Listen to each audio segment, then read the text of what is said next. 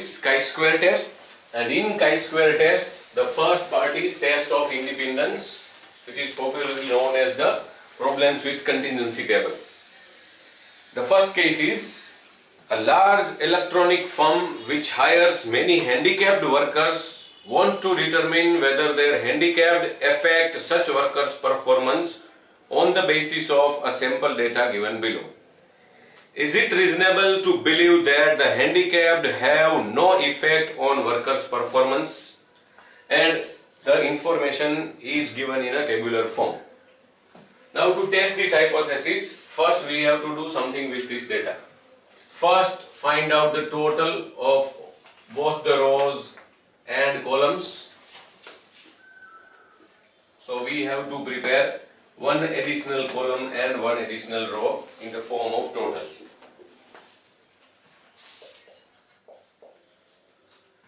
The total of the first column is 60, the total of second column is 210, and the total of the third column is also 60. So the grand total comes to 330. It is 148 for the second row, and it is 150 plus 32, that means 182 for the first row. So 330 vertically and horizontally. Now divide all the 6 cells into 2 parts. These are called frequencies.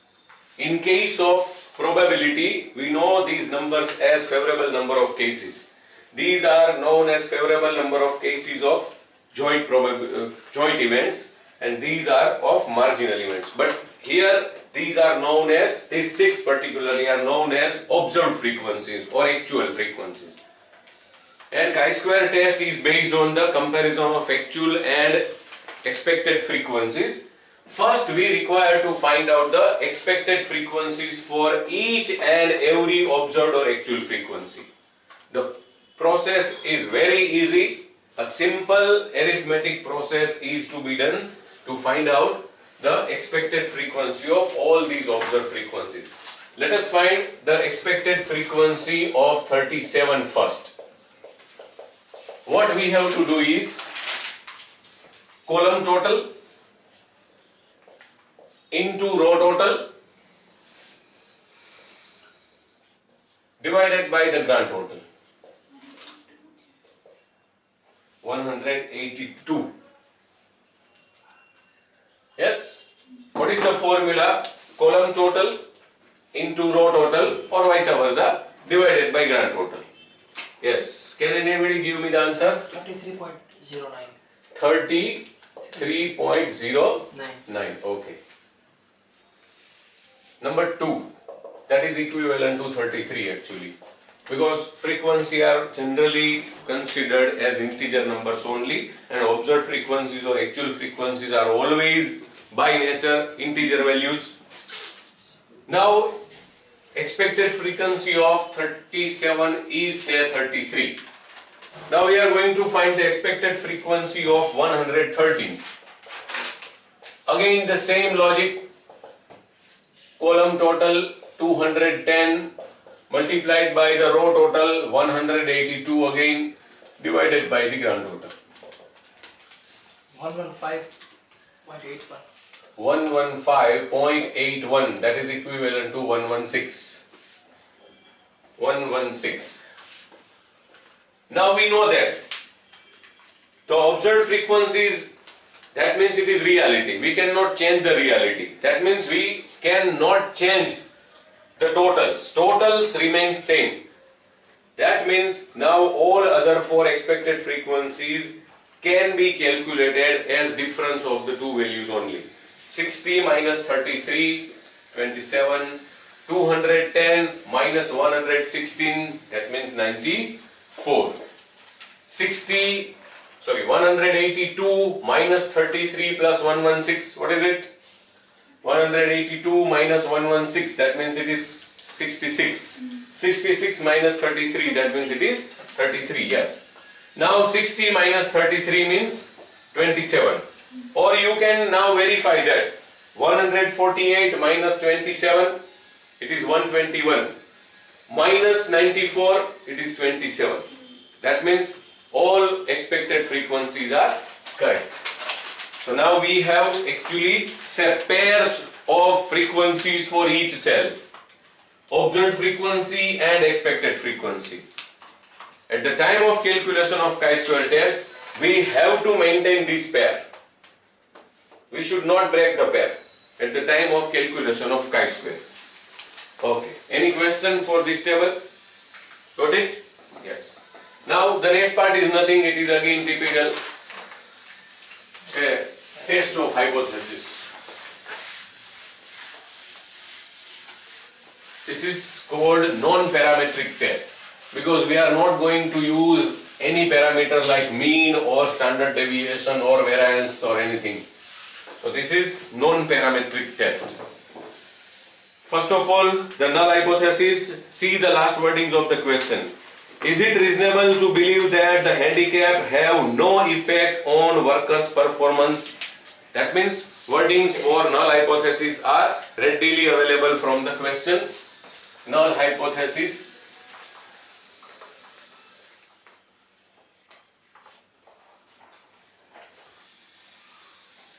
The handicapped have no effect.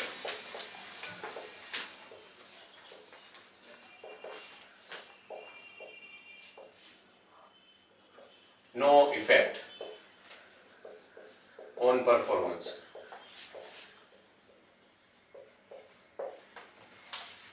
Alternative hypothesis.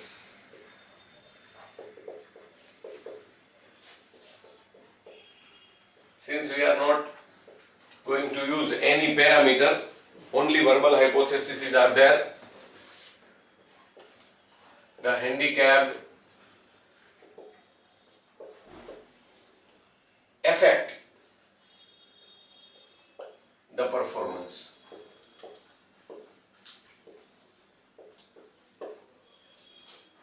Now what?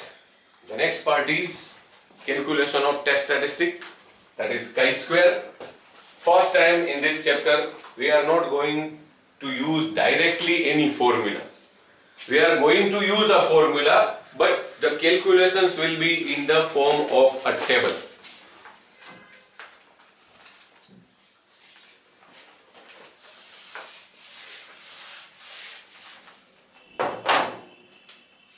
First is O, that means observed frequency.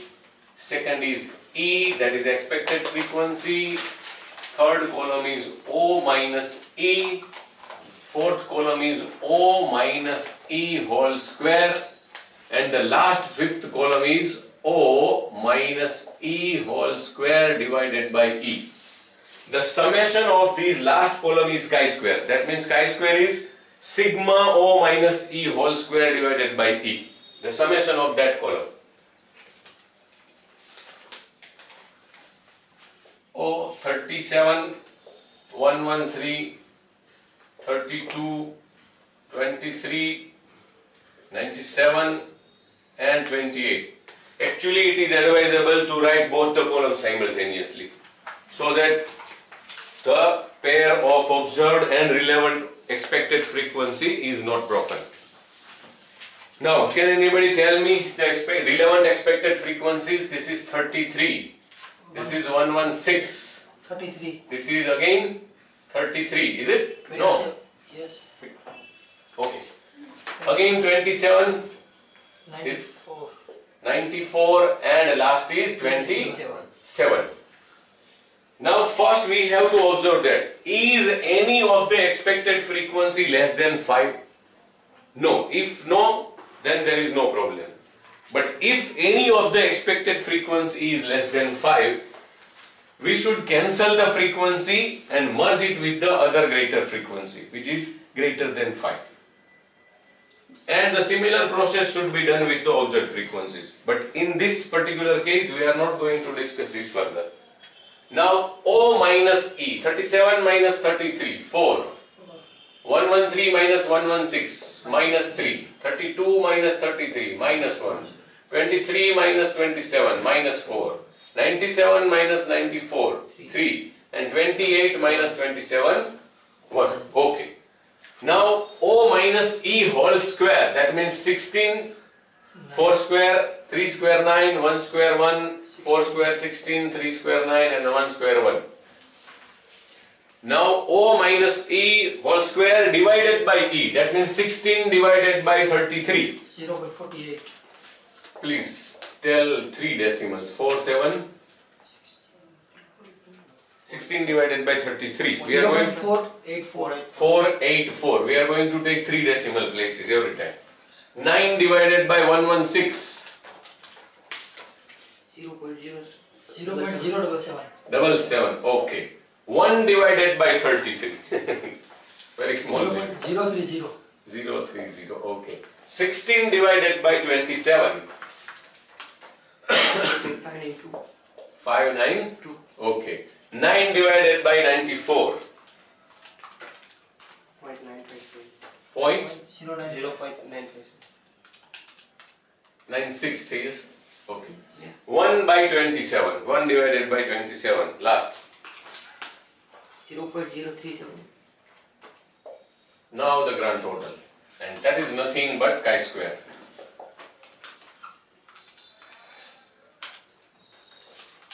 Chi-square.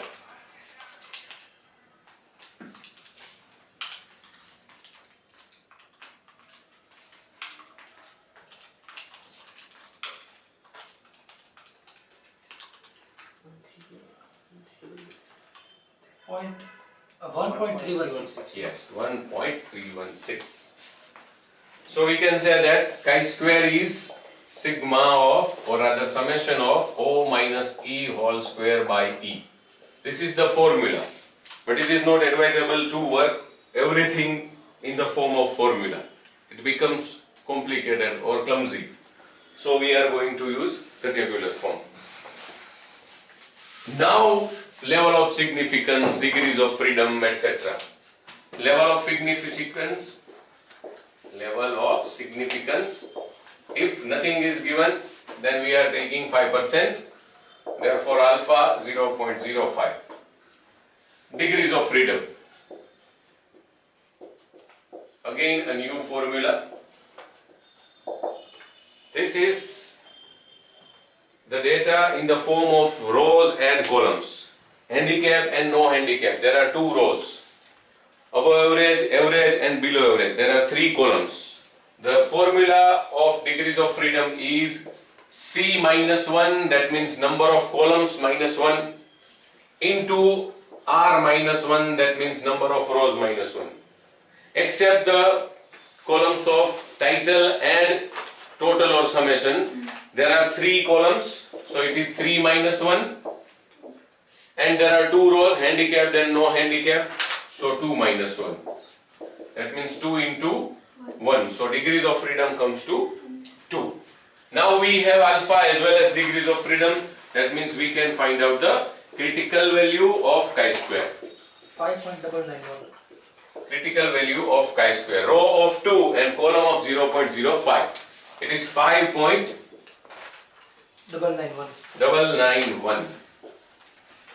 Now, as usual, the comparison. Chi-square calculated 1.316 and chi-square critical 5.991.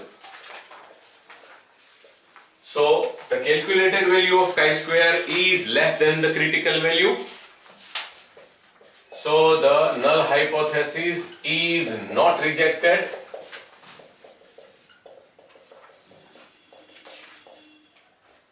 And the conclusion is the handicapped have no effect on workers' performance.